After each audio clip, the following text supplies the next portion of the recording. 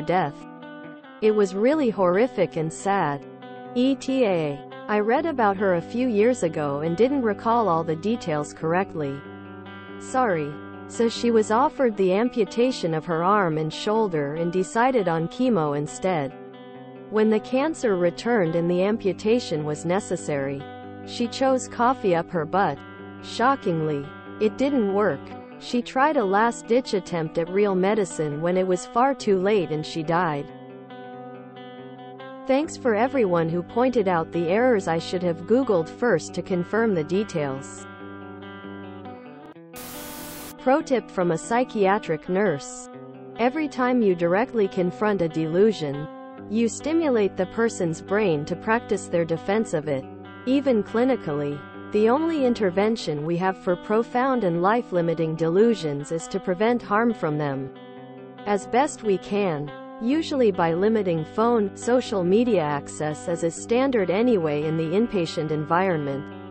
And 2. Hopefully, allow such beliefs to extinguish themselves as the person is steadily deprived of any value from thinking in such a way. What this means for you: never directly confront the delusion. Only ever set boundaries for how it affects your life. For instance, never talk about whether or not vaccines are real. Just state that they are required to interact with you, or especially your newborn. Refuse to discuss their reality, as this would reinforce the delusion.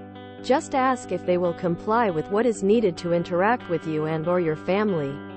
Do not engage with the arguments. Just state what you require of them and ask whether or not they will comply. Never inquire or engage further. Always keep yourself safe, but never stimulate the delusion more than you have to.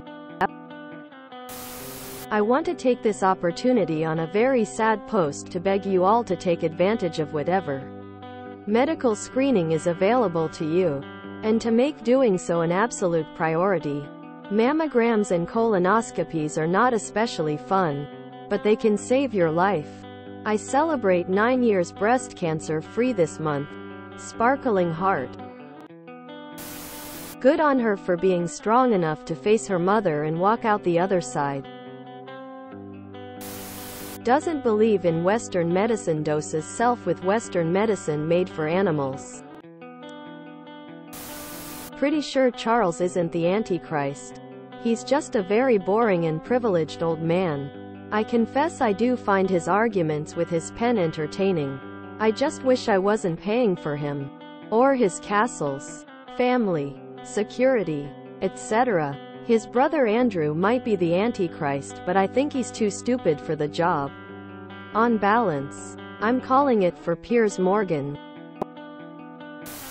She even mentioned that Prince Charles is the Antichrist. Ah, yet another religious idiot refusing modern medicine because it's the devil, evil, against God. Meanwhile God is screaming, I put doctors on the planet to prevent this shit. I hope that the visit gave Oops some closure and they're able to heal properly now. Sadly, my sister-in-law's younger sister ended up killing herself in a similar manner. She had always been a bit out there, but nobody realized until too late that she'd been diagnosed with type 1 diabetes, and rather than control it with insulin, she decided to treat herself with crystals, as she said Western medicine is a scam.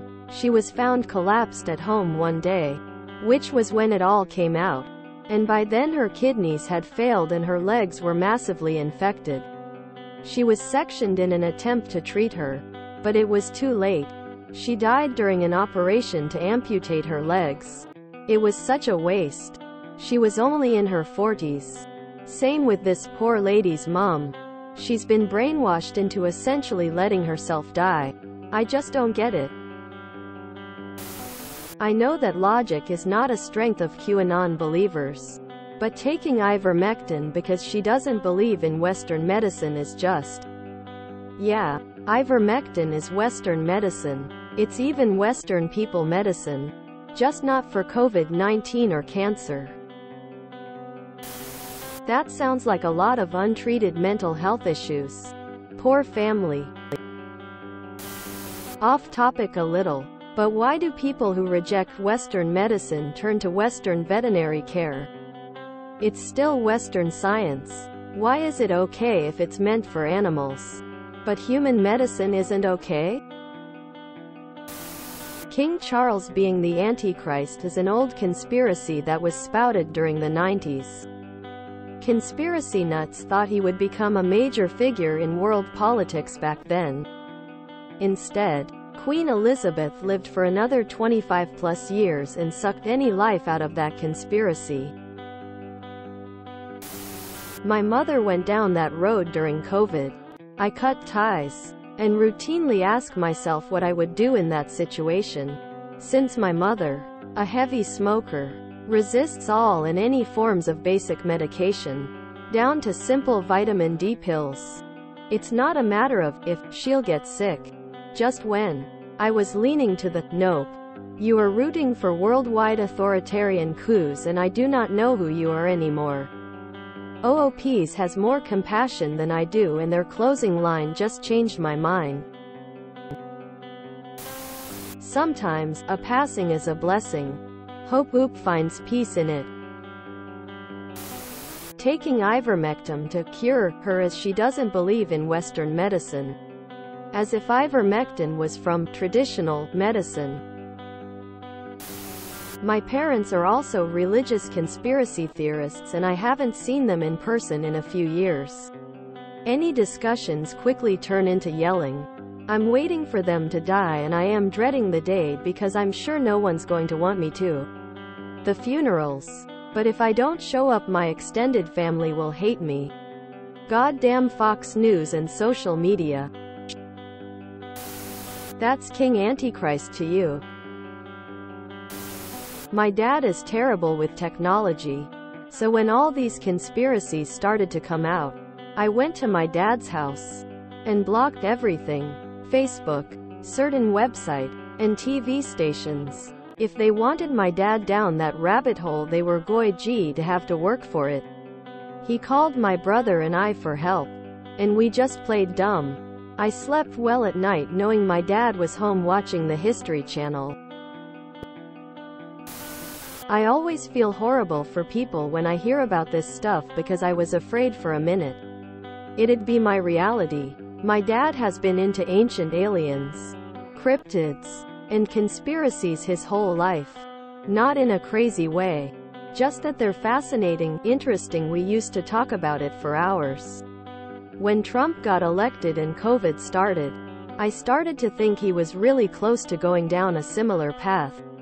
Luckily, that didn't happen, and I think it's because he's too much of a critical thinker. I think if he got to any of the really crazy stuff he immediately realized how stupid it is and backed out. Because there's a big difference to me between being interested in a History Channel show and, thinking JFK Jr. and Pope Benedict are coming back from dead and vaccines have nanobots.